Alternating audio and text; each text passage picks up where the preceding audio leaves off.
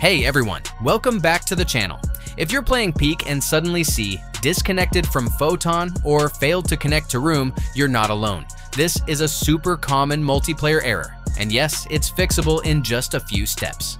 Let's get right into it. First, make sure you're not using a VPN or custom DNS. Photon can sometimes block these connections.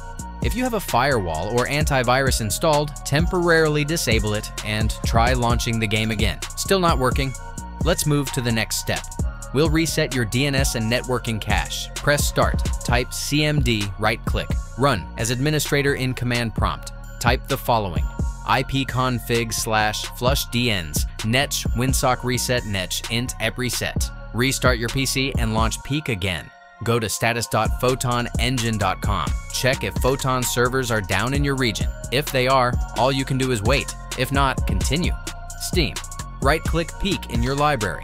Properties. Go to Installed Files. Click Verify Integrity of Game Files. Epic Games, click the three-dot menu next to the game title. Select Manage. Click Verify. This replaces any corrupted files that might be breaking the connection.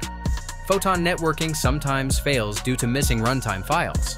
Download and install both the x64 and x86 versions of Visual C++ redistributables from Microsoft's official site. Restart your PC and try again. Go to where Peak is installed. Right-click peak.exe, Properties, Compatibility tab. Check Run this program as administrator.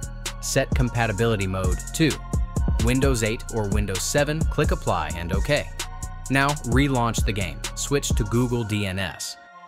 Go to Control Panel, Network and Internet. Change adapter settings. Right-click your active connection. Properties.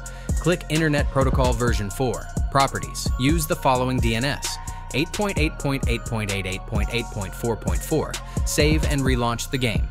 And that's it.